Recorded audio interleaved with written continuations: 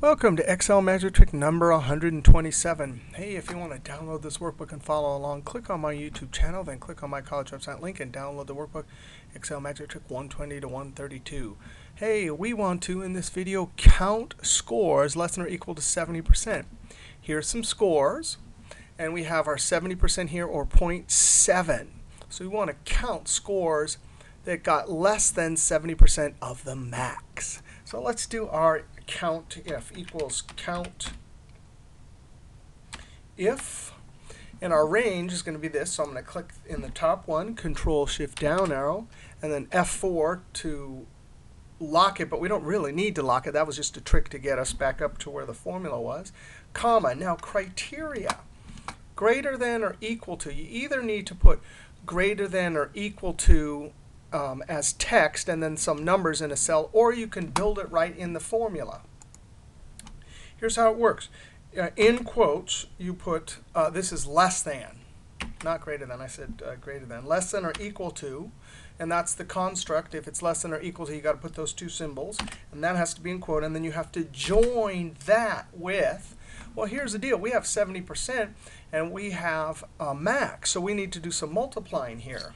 This cell right here times this cell right here. That'll give us the 70. So we'll check through the scores and compare it to the less than or equal to 70. And if you don't believe it, of course, you can highlight that in the middle of your formula, hit F9, and see it's 70. Be sure to Control Z because you want to link there. Now I'm going to click at the end and close parentheses and then enter, and there are 23. Now if you wanted to do it a different way, you could use an array formula, Alt equals. You'd highlight the whole range here, Control Shift down arrow, and F4.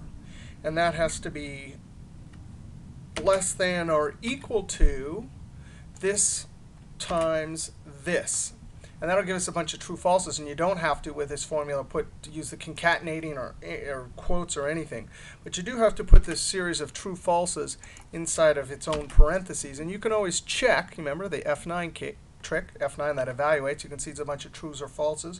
Control Z, because I don't want that in the formula. And now, since it's counting, we just need to multiply it by 1, because the sum won't know what to do with trues and falses. But if we multiply them all by 1, it will give us zeros and 1. And of course, since this is an array formula, I have to hold Control and Shift, and then hit Enter. And then I have this list randomized over here. So if you hit the F9 key, you can see it's counting correctly. And I also have conditional formatting to see when you get either the low or the max. All right, we'll see you next trick.